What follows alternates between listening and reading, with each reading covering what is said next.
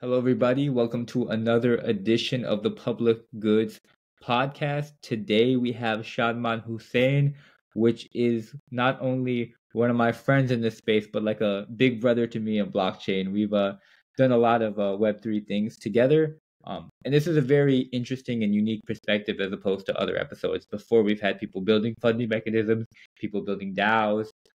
And honestly, it's a little bit about intersection of a lot of these worlds, but very unique in a sense that Shadman has unique expertise in not only working with the private sector, but also working with the public sector, with the government, who is a steward of many of the public goods in the traditional space that we know and love, like our roads and a public goods funding mechanism like our taxes.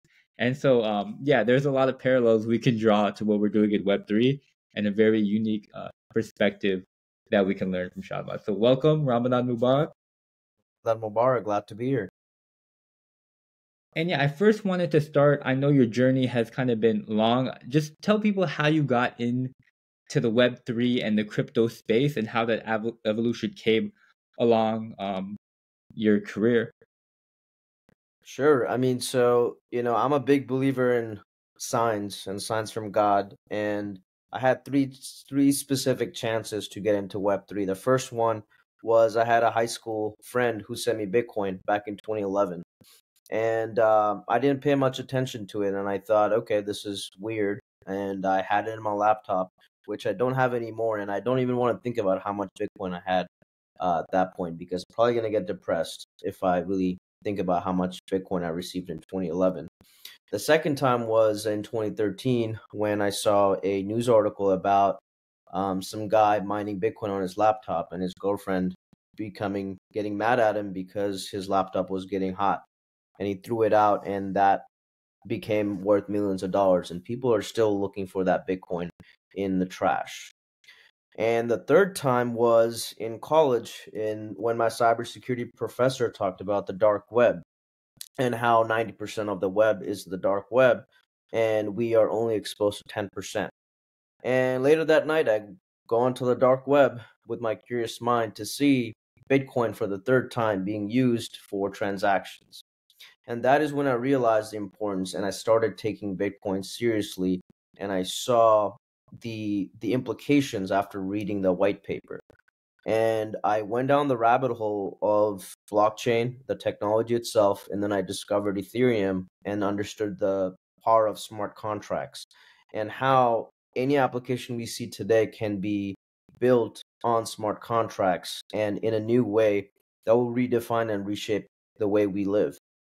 So that's sort of my journey. And, it took me 3 times to really pay attention, but I haven't looked back since going down that rabbit hole. And then I started Blockchain at Mason, a club at my university, because there was a big lack of education from my university and professors at the time. In 2015, 2016, nobody really knew about blockchain, and it was not something that you can take a class on. So I found myself, recognizing this gap between academia and blockchain, and I decided to fill that gap by starting this club, and it grew to over 100 students and got faculty involved from all these different departments, from computer science to econ to finance, to come together and bridge this gap. And then it grew on from there. We connected with a global blockchain campus, started working with University of Berkeley and universities all across the globe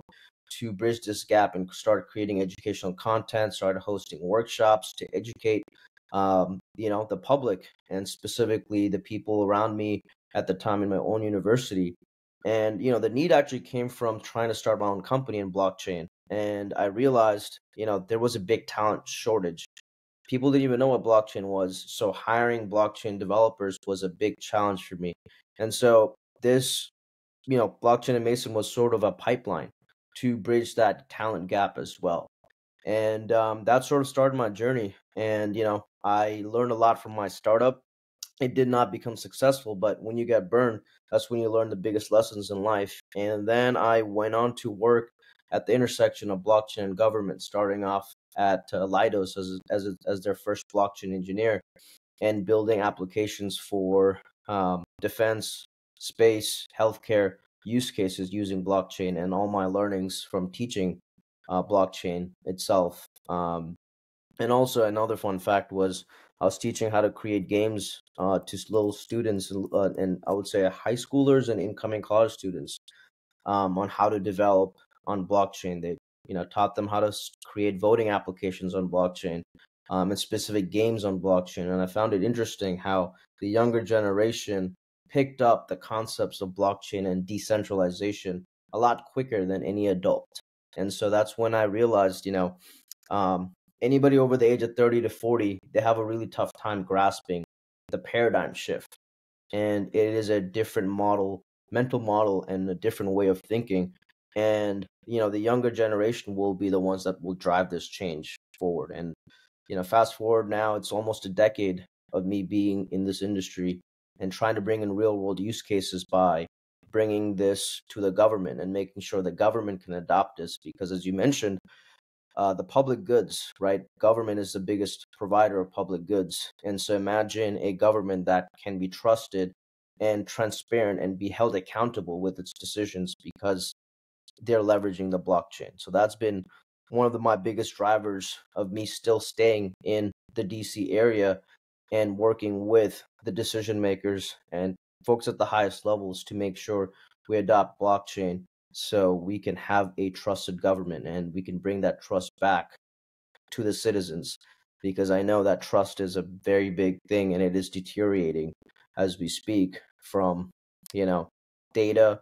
And now with the rise of AI, it is very hard to trust. And so for me, it's very important to fight this good fight and make sure we bring and somebody has to bring this adoption to the government, because I want to see a government that is operating under transparency and accountability. Yeah, that's an incredible journey, starting all the way from the dark web into the government. That's an interesting story arc. And also, yeah, some very very similar to how I first became aware of blockchain as well. Except didn't end up at the government. So yeah, it's a little bit of the splits. But that's incredible going from there and actually, from the blockchain university perspective, seeing all these interdisciplinary fields come together, as well as just seeing a bunch of different use cases that are really underlooked now, from gaming to democracy, a lot of things that haven't actually reached mass adoption. You were already educating people back then. And so now you are the manager of emerging technology at CGI, one of the largest government consulting groups. What would you say you've learned, like, from trying experimenting with a lot of different things in the Web3 space and then actually trying to apply it on the public sector on the enterprise level? Like, what are your biggest pain points and your lessons from the application perspective? I would say the biggest pain point was, education and making folks realize what the value of blockchain is. There was a time as I was developing out these products, when you have a hammer, you might have heard this saying, when you have a hammer, everything can look like a nail. So blockchain, was seen as a magical thing that could be applied to any use case. And that is where I saw the enterprise and the blockchain world going wrong, is that they all wanted to create their own private blockchains and for specific use cases that had nothing to do with really solving the core problem, which was data sharing or data visibility or data integrity. And I had a very different take. And funny enough, every time I interviewed at these large companies to get a role in blockchain, I always disagreed with their approach, and I still got the job. And where I disagreed on was the fact that they all wanted to create their own private blockchain. And let's think about that for a second. Blockchain means a decentralized database, right? So now we're talking about private blockchain. Really, you're talking about a centralized, decentralized database. To me, it doesn't make sense. It still doesn't make sense. But I basically had the mindset of, look, I will still build it. You can still pay me to build it. We can experiment with it. But I had this notion of a hybrid blockchain where you have privacy, but the blockchain inherently is still decentralized. So imagine this perfect balance of privacy and transparency and decentralization. And so I had a very unique perspective that I brought to the industry. And as you can tell, most private blockchain implementations has failed to this date. Even Walmart, IBM, they started it, they're shutting it down. EY has experimented with it heavily. Lidos, where I worked, we also experimented with it heavily. We proved out certain concepts, and we also proved out the intersection of blockchain and IoT and AI, where we had built solutions around a supply chain use case where you had specific sensors sending data being picked up by an AI and then put on chain, and now we all had visibility on where things are. Now that worked theoretically from a proof of concept perspective, but the biggest challenge was how do you take it from a proof of concept prototype to actual production? And that is where we stopped. A lot of these initiatives never made it to production. They never made it past the proof of concepts. So now my biggest goal is how do I bring a solution that I know can be adopted and used in production, not just something that you create in a lab and it just stays there. So, that has been the biggest challenge, is making folks, number one, understand what the value proposition of blockchain really is, and then number two, how to build it the right way, because the strategic approaches was not right, and people were still approaching it from a very Web 2 perspective, where you're still centralizing a decentralized system. So for me, how do you align the incentives of everyone in the government to come together? And then I realized, this actually has to happen from a policy perspective. It cannot happen through one company. It cannot happen through one contract. It actually has to happen from a government-wide policy adoption where everyone is now incentivized to adopt a blockchain system that is sufficiently decentralized. Because we don't want to create the same problem again, which is a network of networks that don't necessarily talk to each other. And that's been the biggest problem within the government. And part of the reason why something like 9/11 happened in the first place, right? Because governments and agencies knew something bad was going to happen, but they were not incentivized to share that data and share it quickly enough. So I think blockchain really serves as that ledger where you can incentivize the government and hold folks accountable for not making the decisions fast enough. Because I think, blockchain can be used as a tool to solve and protect against issues like that happening and disasters like that happening. So, number one, education, number two, the strategic implementation to production, and then three, implementing it from a policy perspective with aligned incentives. Those are some of the big points that I've seen in my last decade of trying to bring blockchain to the government. Yeah, no, that's an incredible perspective. There's a few threads I want to pull on that perspective. I mean, firstly, in terms of, you had the startup perspective and then you had the government perspective, the agile 3 to 5 person teams that ship straight to production, and then you have the government with like the waterfall method and taking a long time to iterate. But then also a compromise between the two. Now that from launching a private blockchain where you have these kind of permission nodes, launching a public blockchain in itself is a very difficult feat. So I kind of want to pick your brain on like what are you bringing these kind of new agile software engineering methodologies to the government? How does that happen, like in terms of like the day-to-day operations of shipping this code?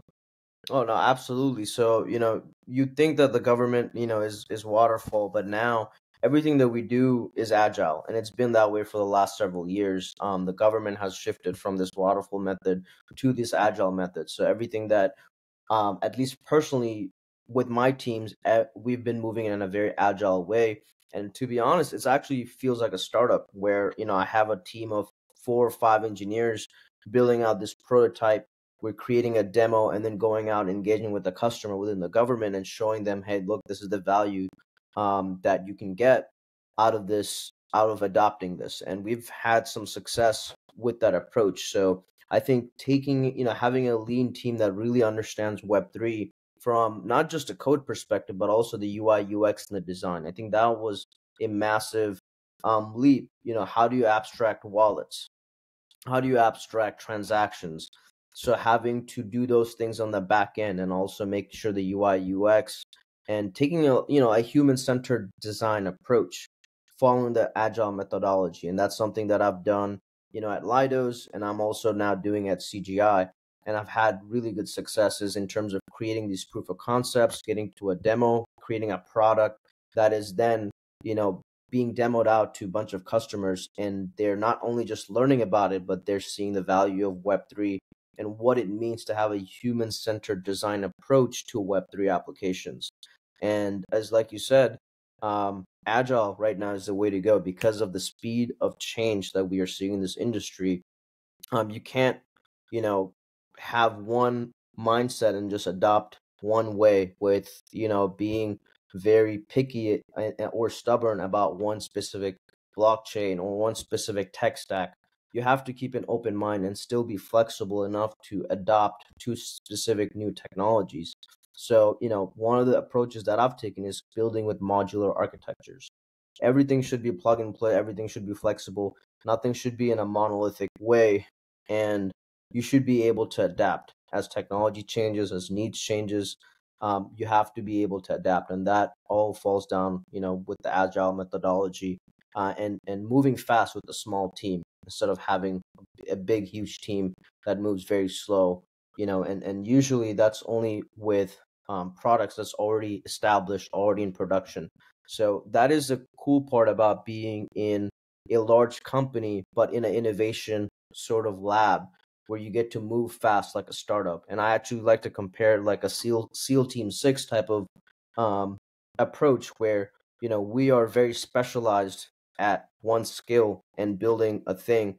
And so imagine bringing in a small team of 5 to 6 people to build that very special need that nobody in the company can build but your team. So it's been great to have the backing of a large company but operate like a startup.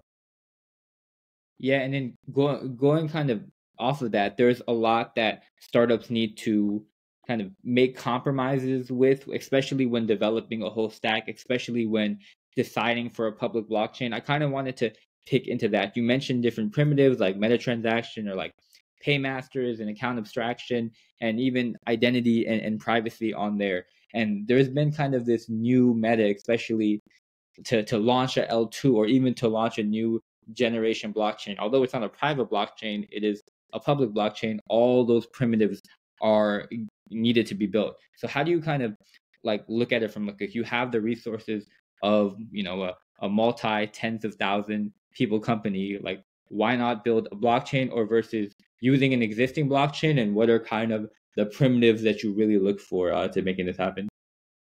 Yeah, no, I think that's a great question, right? Because when you're a large organization, you sort of tend to think that you have the firepower to go build something on your own, which is certainly true. But we looked at the whole landscape and then asked this question, and this is the question I like to ask myself: is can we hire a team of 10 to 20 engineers that can compete against the open source and open source developers like in Ethereum or Cosmos or Polygon? And the quick answer is no. It does not matter how many smart engineers we bring on board, a team of 10, it will be very difficult to compete against the open source world. And, as you know, open source is eating the world. Even Google engineers are now worried that they're not moving fast enough in their verticals compared to how fast open source moves. So, the mindset that and the perspective I look at it from is, can you compete against Linux by building your own Linux, right? Blockchain to me is almost like its own operating system. And so if you have an internal company and you're trying to build your own operating system, it will take a lot more effort than you first initially realize, right? And guess what? Within CGI, the first 2 years before I arrived, we did exactly that. There was a team of 6 engineers building out their own private blockchain, writing out the read writes and all the CRUD operations from scratch.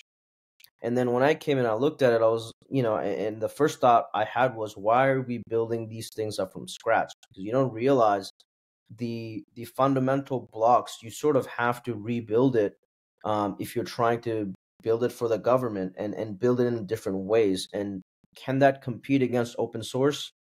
Within 2 years, by the time they were done, the world has already moved on. Ethereum and Hyperledger Fabric and these specific components already were way ahead. And so now how do you catch up to that? And you also have to worry about talent, right? What if some of your smartest engineers leave after 2 years?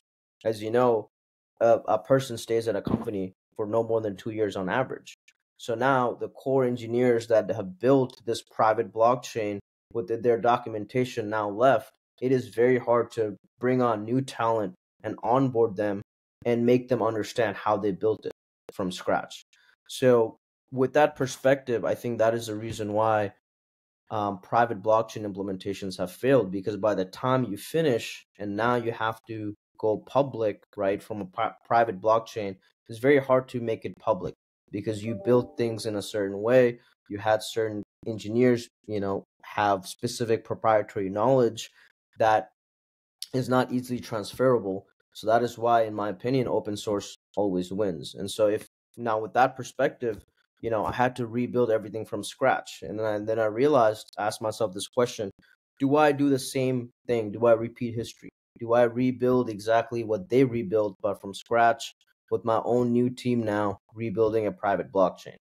And to me, that didn't make sense. And that is where I started adopting Ernest and Young's EY's perspective of really betting on privacy technology on public chains. Because blockchain, the decentralized ledger, already exists.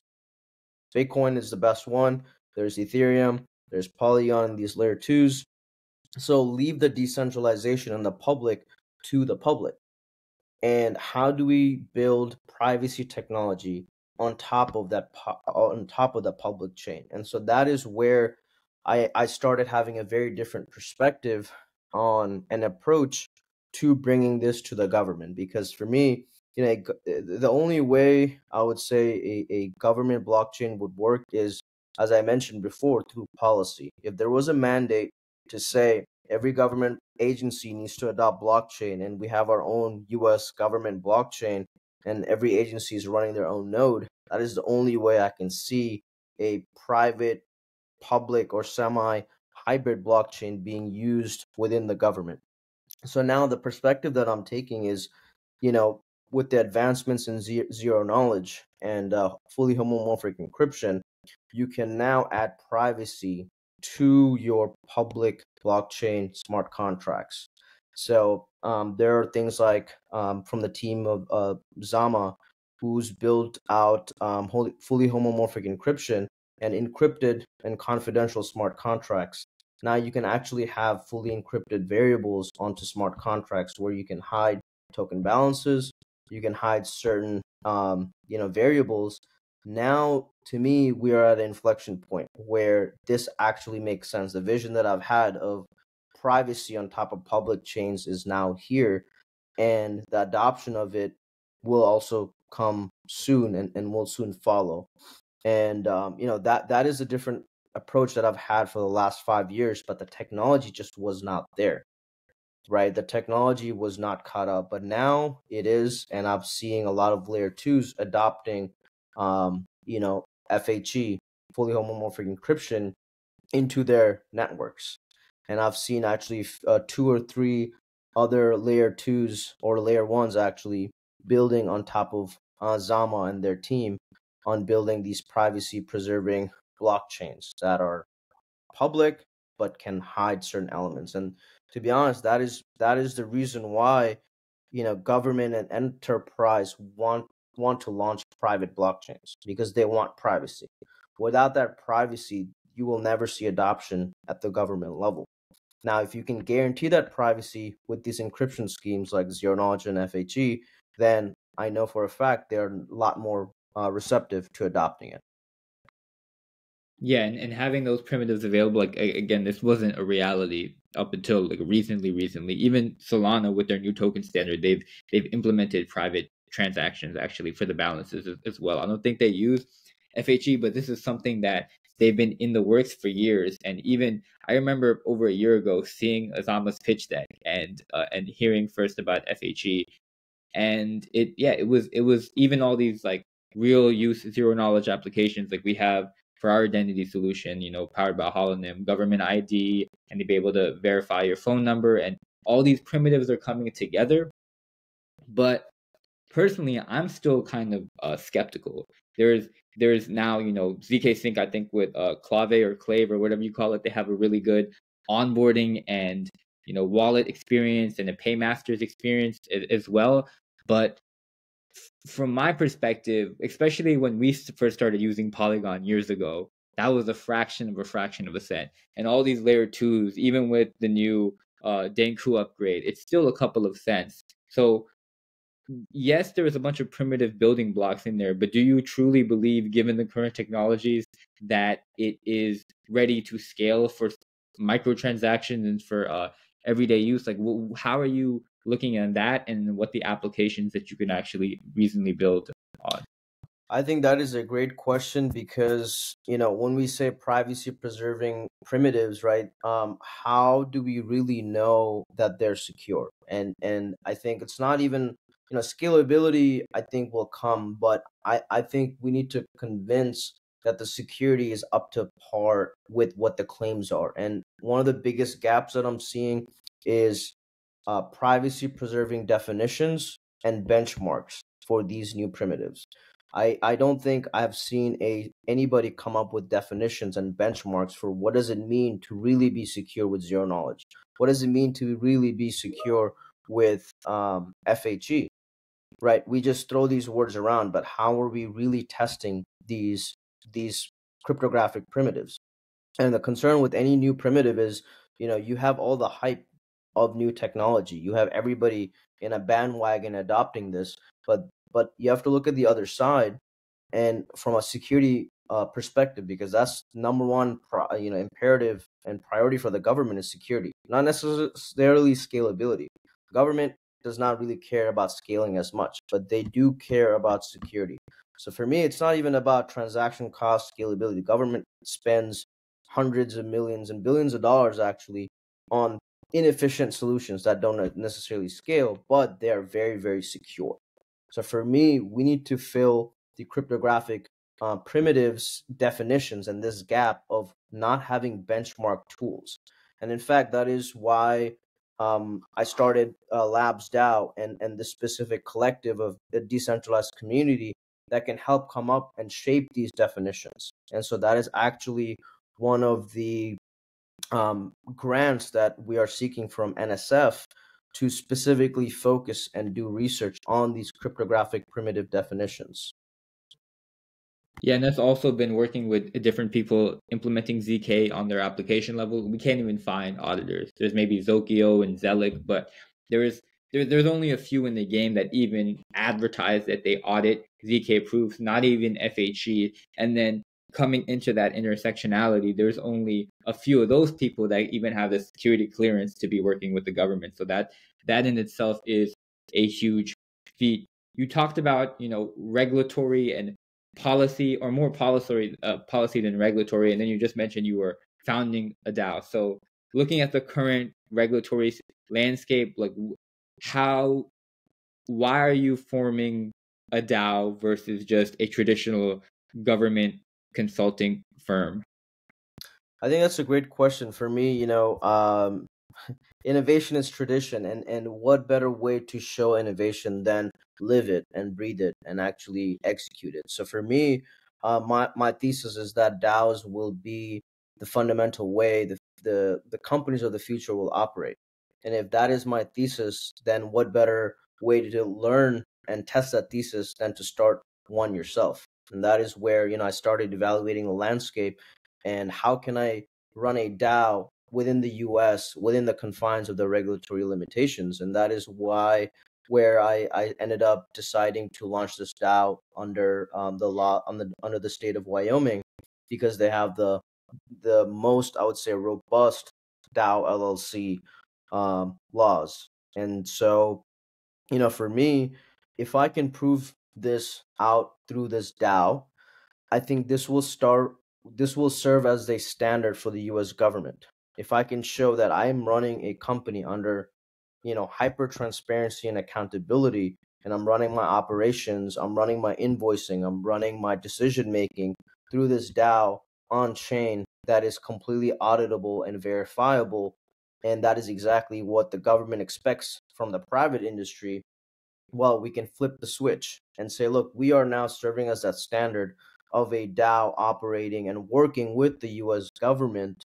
And now you can see this DAO as a standard for the government itself operating as a DAO. And this is a very way out there vision that I have, and anybody I shared it with calls me crazy. But that's exactly how I know that I'm on the right track. Because if I wasn't called crazy for mentioning and having this vision, then I know I was in the wrong path and I'm not dreaming big enough. And so my vision is, how can I make the United States I want to make the United States of DAOs. Imagine every agency, every state. To me, actually, the United States is the most decentralized country, comprised of 50 states coming together to make a decision. So for me, decentralization is the solution for a lot of our problems in the sense of we have the most resiliency, right? If you are decentralized, if one or two or three nodes fail, you are still resilient. So that's why the United States, to me, is the most resilient country, because we are comprised of 50 states. Now, you extrapolate this into a DAO concept, a decentralized autonomous organization, extrapolate this from an organization to a country level. What does a decentralized autonomous country look like? And that is where, I live in the future, and, me being in the position that I'm at, in my role in emerging technology, I always have to be thinking about the future. What does the next 5, 10, 20 years look like? And for me, my 10 to 20-year vision is the United States government running and operating as a DAO. And so if that is my vision, I had to take a step back, and now at a ground level, what can I do today to set that standard up? And that is what led me to start LabsDAO, to serve as a standard operating model for the government. Starting off with working with the government, and then eventually bringing it to the government and adopting that standard across the United States and eventually the globe. Yeah, that's an incredibly bold vision. There is a lot, to do and a lot to even consider when first kind of creating a DAO. I've been involved in a lot of like DAO tooling, and like even ran the near DAO builder groups for a while, and I'm part of DAOs honestly in a bunch of jurisdictions as well. And so how do you look at it from a building perspective? Like we talked like before about building your own blockchain, there's a lot of building a lot of DAO primitives, and essentially how we like to describe DAOs is a business on chain. And every business needs, like you said, operating and invoices. They need some type of identity and membership. They need some type of onboarding. And so how did you begin to look at this landscape, and where do you kind of find yourself building new things versus using already existing tools? Yeah, I mean, it started off looking at the whole DAO landscape, and I've been following this DAO landscape for the last 3 years. And so seeing it evolve and seeing the tools come together now, I would say, we have the DAO stack, what I call the DAO stack. When you launch a company, you have to figure out what is your communication tool, what is your accounting tool, what is your invoicing tool, right? And I've seen this DAO stack sort of mature to a point where I now don't necessarily have to build any DAO primitives per se, but rather integrate with these existing tools, these DAO tools that have come about. Like, for example, leveraging um, tokens, leveraging Snapshot, Collabland, and bringing it together and just experimenting with it. And then also, like, if it doesn't work, we can easily switch to something else. And so having that flexibility within the DAO stack, the word modularity, I'm going to say this again, the DAO stack also has to be modular. How can you move from one application or DApp to another? And that is something that is also very important to the DAO members. And so, I don't necessarily make the decision myself. This is not a dictatorship, but rather a collective decision amongst the DAO members to pick the tools that they're familiar with, that they want to integrate with. And so we collectively make that decision to come together. And so, it just starts with testing and trials. So, for example, 2 weeks ago was when we had the first DAO transaction for invoicing, where we paid out a specific DAO member through request.finance. And so that was one of the tools. After evaluating 3 or 4, we just decided to go with that because it had the most usage, and it's been around the longest. So that's the other thing that we're evaluating. Is just because a tool is new does not mean that we are going to use it. We're going to test it out, evaluate it, but usually it's which of these tools have a track record, which of these tools have been used by other DAOs successfully, and then we make that decision based on the history of that tool being used. Because as you know, a lot of these protocols, a lot of these companies, you start and you then adopt it, and then the company can go out of business. So once it goes out of business, what do you do? And so you have to have a lot of factors play into your DAO stack. You do not want to pick something new and shiny, and then next thing you know, you're so tied to it that if they go out of business, you are also at risk. So it's about choosing, even within this new emerging field, some of the tools that already have a track record of operating for several years now. And that's sort of how we're deciding and what we're leveraging within our own DAO stack. Yeah, and we've had that, our underlying infrastructure get rugged on us before. It's really hard when you're building a startup on top of other startups. And just a little bit of background context. So, like, based on the tools you're using, it seems like it's obviously on Ethereum. You have Collabland, which lets you, easily have badges on your Discord on your roles. You have Snapshot, which lets you build a whole gasless, composable, governance framework on top of your ENS. Request finance, it's a whole financial stack. People use it generally for invoicing, and they even have their own, grant system and easy way to integrate. So I think building with this composability in mind is very key and very essential. Like, kind of like Uniswap hooks.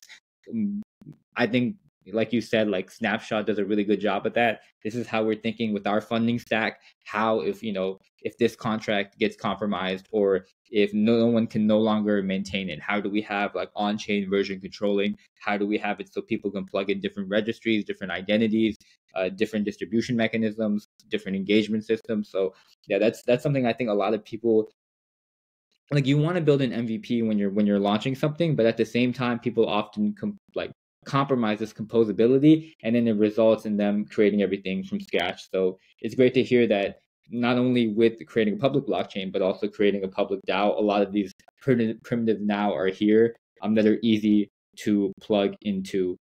And so another thing I wanted to ask about is, like, you mentioned you're like at CGI, you're in not the blockchain space like you were at Lidos, but you're in emerging tech. And so can you kind of differentiate like your definitions of blockchain, Web3, and emerging tech, and how that overlaps? Sure. So, when I joined at Lidos, I was, hired as a blockchain engineer.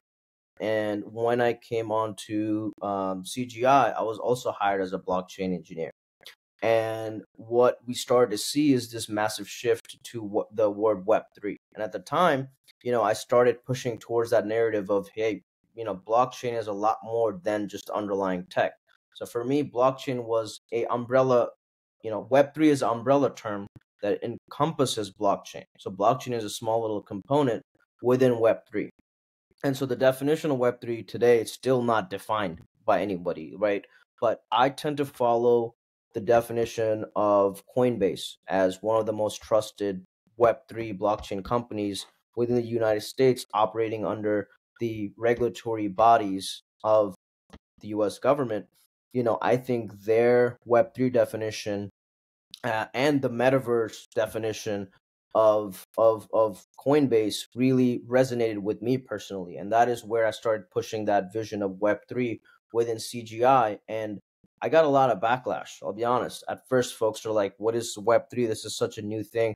Nobody within the government is asking for this. So why should we adopt this term Web3 rather than blockchain? So for me, it was, how do I get this company and the enterprise to realize there's more than blockchain. There's a lot more here.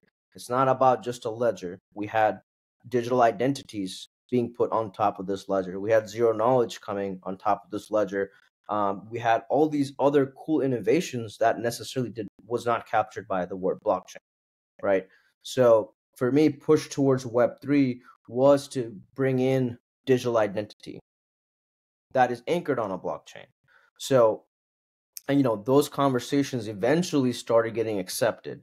So at first, I really was told get the word Web3 out of my mouth, and now I have executives using the word Web3 to describe it as a revolutionary technology, where AI is an evolutionary technology.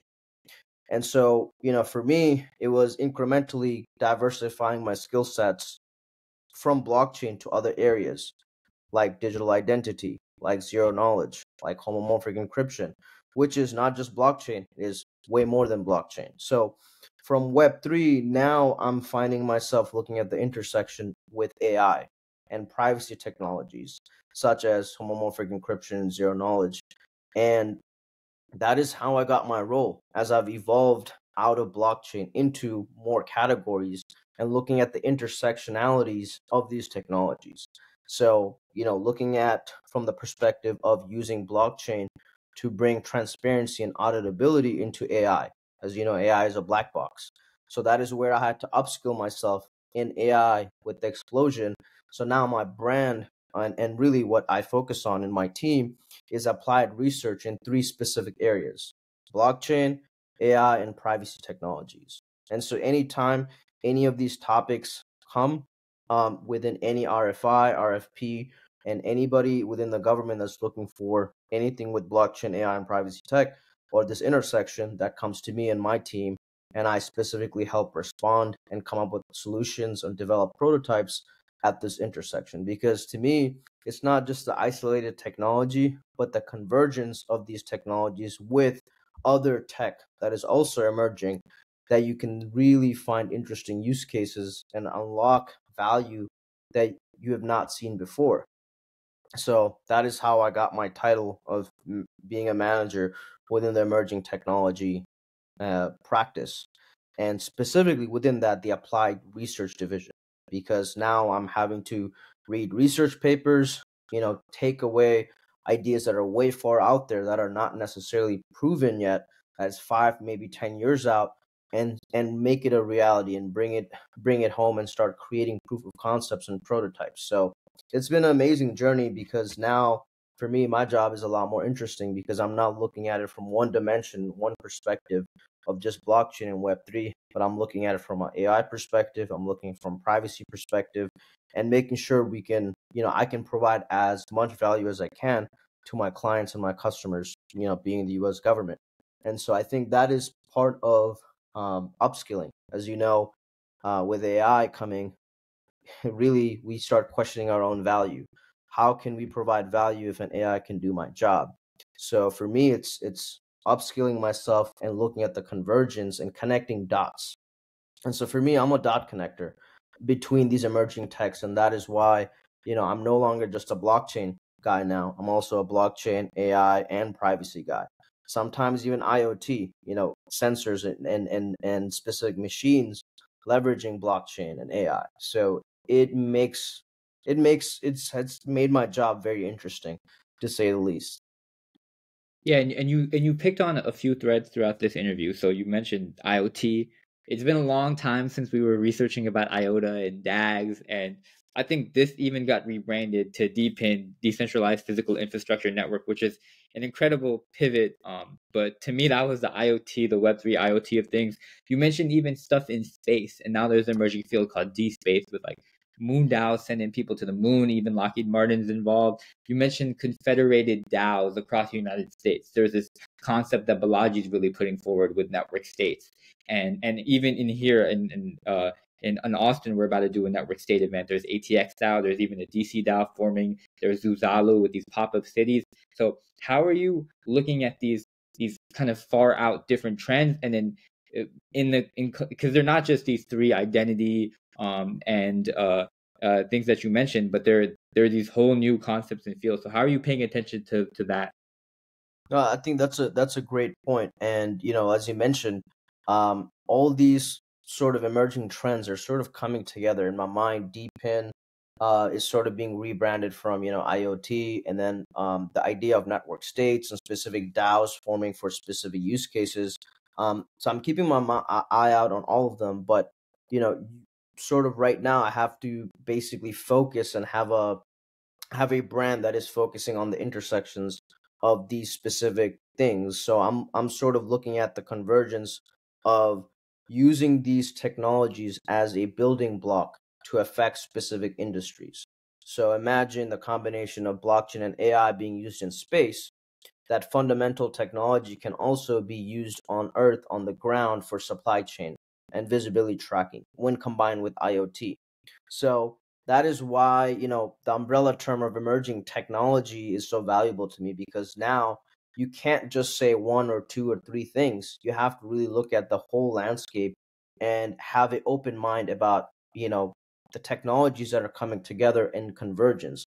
But for me, all of these things are super exciting, but what really stands out is the intersection of blockchain and AI. I think that convergence of those two technologies is so disruptive that I don't think we as a society have articulated the true value that could be unlocked from the convergence of just those two things. Of course, now you combine it with machines, autonomous robots. You now enter a whole different realm. But I think there has to be a technology adoption curve, one step at a time. You can't necessarily boil the whole ocean, right? You have to have a certain focus. So that's why within my emerging tech umbrella, I'm specifically focusing on few things. I would say is, of course, DAOs collaborating using the blockchain, but the convergence of AI. And that is where, LabsDAO actually open sourced a public goods tool called Anacostia blockchain, which specifically allows you to do machine learning operations on chain. And that is truly to unlock the AI black box. How do you audit AI and its decision making and its bias using blockchain? And also IP, protection of your IP as you experiment with AI. So that is an area that I'm really focused on, and I would like to invite, the community and anybody that's listening to really um, look at that tool and how you can leverage it. And this is something that the DAO is also trying to bring on to big organizations and government agencies, because it really is a public good. We're not trying to, necessarily make money out of this protocol. Eventually, we want to turn this into a protocol, but the biggest thing is adoption and experimentation and feedback on the implications of what we've built, and we're open sourcing out to the community. And that's what we did at Eat Denver. We built this proof of concept of ML ops on chain, and we put this out to the world, um, and in hopes of getting adoption and feedback, and just have thought provoking questions on what else can we do.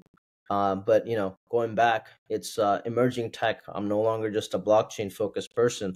I'm just looking at the whole world and society, and looking at what emerging tech will disrupt the way we live, but also what emerging technologies provide us the most value. And so, the rapid change of innovation, you really have to keep an open mind. You cannot become a maximalist in one thing or other. I like to have a saying that you can be stubborn with your vision that I've laid out for myself in the next 10 to 20 years, but you have to be flexible in the details and the process on how you get there. So for me, I'm very stubborn on the vision that I have for the governments of the world and enterprises, how they should function in the next 10 to 20 years. But I'm very flexible on the details and the process. So it could be a combination of blockchain, AI, IoT, DeepIn, whatever word or narrative you want to put out there. But having that flexibility is super important, because, you'd rather be on the right side of history than wrong. And, I plan on being right, because, I have been right with a lot of my predictions. And so that's the reason why, I'm very stubborn on the vision, but flexible on the details and the technology. Yeah, that's incredible, and I think it's incredible to see, even on the public goods note, like that, as a private classified working on technology, you guys are very dependent on the open source technology that people are building. And then now you're forming an open process, an open coordination tool using a lot of these building blocks to build open source software in itself.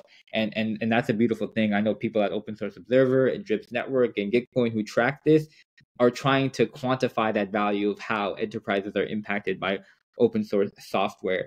And for those who want to get involved in LabsDAO or the work that you're doing, you mentioned the repo. What is the major call to action? Is this, and you mentioned a DAO of DAOs. I've worked in a lot of DAO of DAOs and DAOs. Is this something that is porous and individual contributors can get into? Is this something that product labs and different researchers kind of join? Like how do you get involved with LabsDAO, and who are you looking for?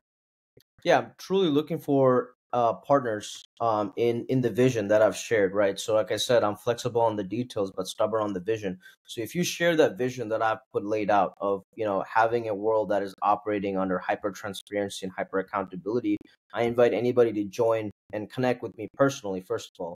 And then second of all, you can follow LabsDAO on GitHub, and there's a LabsDAO organization, and look at the repo and download the repo, fork it, start contributing there, and then connect with me personally on LinkedIn or on Telegram, SHA256, or specifically LinkedIn. I would say would be the best way to connect with me. And I'm inviting anybody that is sharing the vision, right, of a world where we are truly holding our governments accountable, but also we're bringing that trust back with the citizens of the world, trusting its government, trusting the data, and just creating a better world and a better society. So, that would be my call to action: is connect with me personally, follow LabsDAO, its accounts, and go to the GitHub. And we will be having a community call on March 29th with some of the LabsDAO members, and I'll also invite everybody to join that call. And the meeting details will be shared on LinkedIn for folks that want to contribute, to learn about the architecture, about what we've built, how we built it, and where we're going in its future. And I would invite everybody to join that call as the initial DAO community kickoff call, and that will be March 29th. So I would say connect with me, follow me on LinkedIn, and keep an eye out for those details. Yeah, and forking is one of the biggest forms of flattery in this game. So definitely get involved in the GitHub and LinkedIn. I'll share that in the show notes. And yeah, this has got me inspired.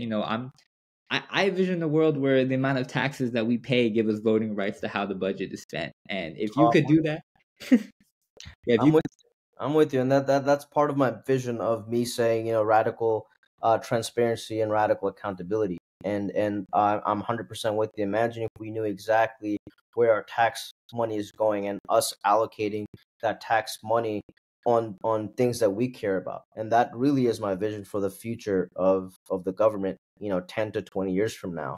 And funny enough, I actually did a video with CGI this past week talking about government 2030, and that's also on YouTube now. I can share the link with you later on, but that's me talking about how I envision the government to look like in 2030, adopting blockchain and privacy tech and generative AI all combined to unlock various use cases to get that trust back. So this is something I'm pushing forward professionally, outside of my work, from my personal life. It's sort of all intertwined together to make this vision happen. Awesome, man. This is a beautiful vision. On a more positive note, do you have any words of inspiration for, the younger versions of yourself that are getting into the game and getting into Web3 and just heard government, and DID, and DAOs? Like, how would you recommend to keep that passion to the younger audience? I would say dream big and look for no's. And one of the things that I have realized about me is, these no's will give you the resilience you need to become successful. And I think um, that if you face a bunch of no's, you are on the right track. Because my whole career, I've been facing no's. I've faced no's at George Mason when I wanted to start the blockchain club. I've faced no's in my startup. I've faced no's within the corporate world trying to bring blockchain Web3. And through the no's, eventually I got the yeses. So for me, you know, we as anybody new, we're very afraid of failing. What would the world say? What would society say if I fail? But I've actually made my successes out of my failures. So don't be afraid of L's. Eventually, you stack your L's into W's. So that would be my message to anybody coming in: is look forward to the pain, look forward to the L's, turn them into W's. Because I'm living proof of that. All right. Amazing session. Thank you so much for coming on, Shadman. And yeah, till next time, everybody. Thank you for having me.